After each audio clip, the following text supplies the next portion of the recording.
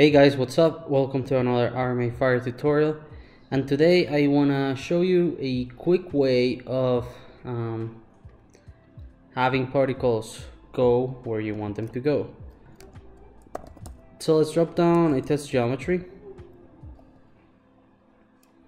and say, for example, we've got our friend right here.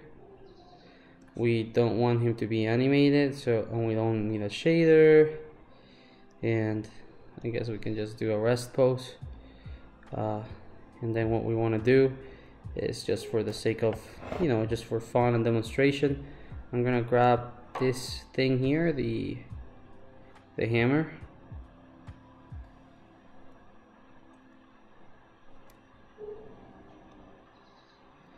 so hammer, hit T, and then basically we're gonna turn him into particles, or maybe we turn this into particles and we have this come over to our friend. So let's delete it, duplicate the delete with Alt selected, delete non-selected to isolate it, and then we're gonna do a scatter.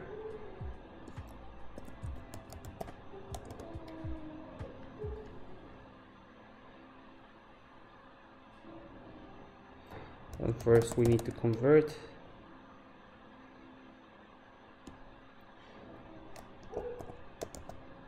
And there we go.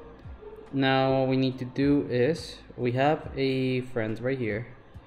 We're gonna drop down a add, and on the add we're gonna add a point.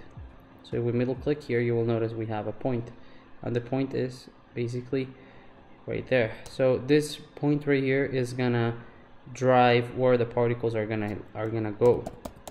So let's drop down a null, let's name this out and attractor, and on the hammer here we'll do a pop net,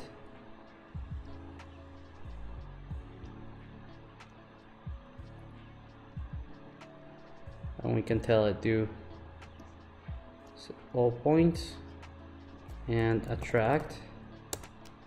So pop attract, and we want the force, actually the goal, to be driven by a point, and this point we're gonna select the out attractor.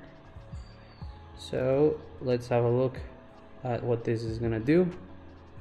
So right now all of our particles are going directly to the point.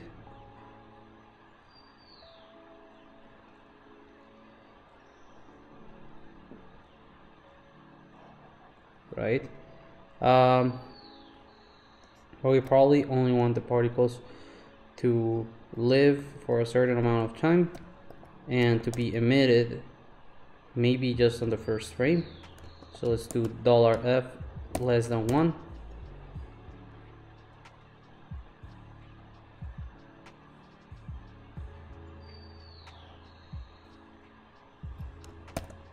I always get this wrong. Let me see if this works.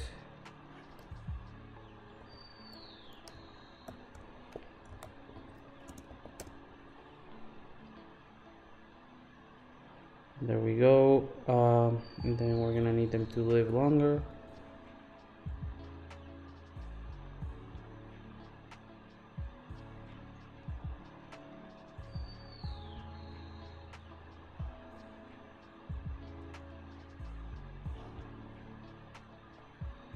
Let's have a look at what we have.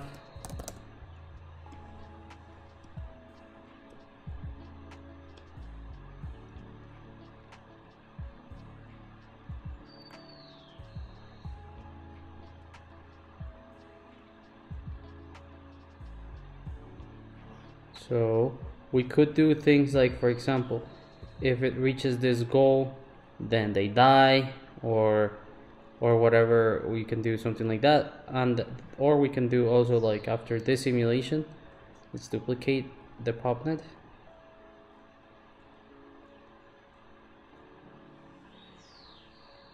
and I'll get rid of the pop attract and I'll add a pop force instead.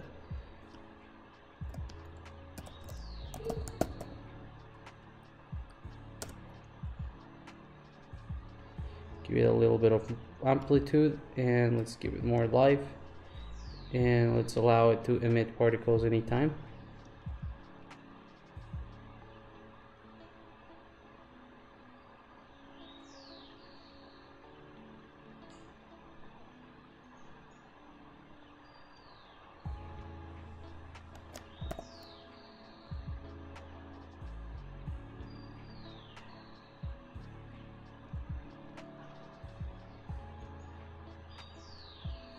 So now you're gonna get some really cool trailing stuff, and you know, turn any geometry in whatever you want, and show it where it needs to go.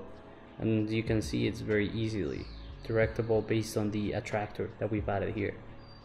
Alright guys, I hope you like this tip, and I'll be back with more.